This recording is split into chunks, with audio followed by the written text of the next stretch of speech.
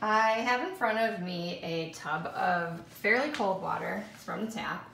And on one side here, I've glued a couple of small water bottles. The red one, is fresh water and the blue one is salt water.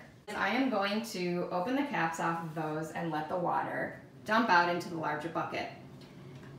And we're gonna watch what happens. Before I do that, I want you to ask yourself what you would expect to happen. Do you think that the salty water and the fresh water will behave differently? Will they mix? Will some rise and some sink?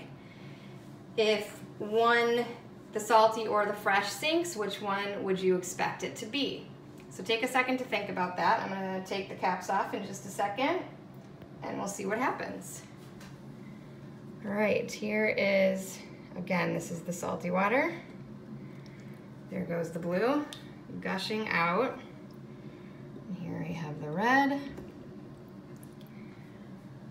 All right, so what do you notice?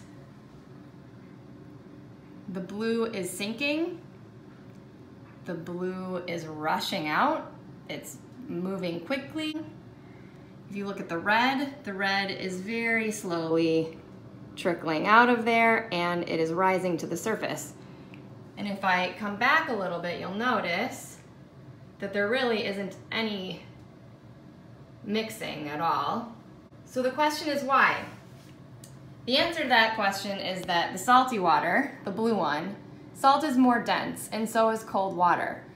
So in this situation, this is just a simulation, but if you imagine the ocean is salty and the salt water sinks and it carries that water down with it.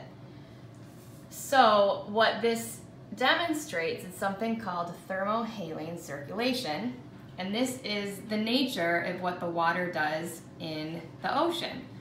So the salt and the cold water, which both sink, drive ocean circulation, and that movement carries with it heat. That thermohaline circulation largely influences global climate. The next step is to go and complete your inquiry project that goes along with this.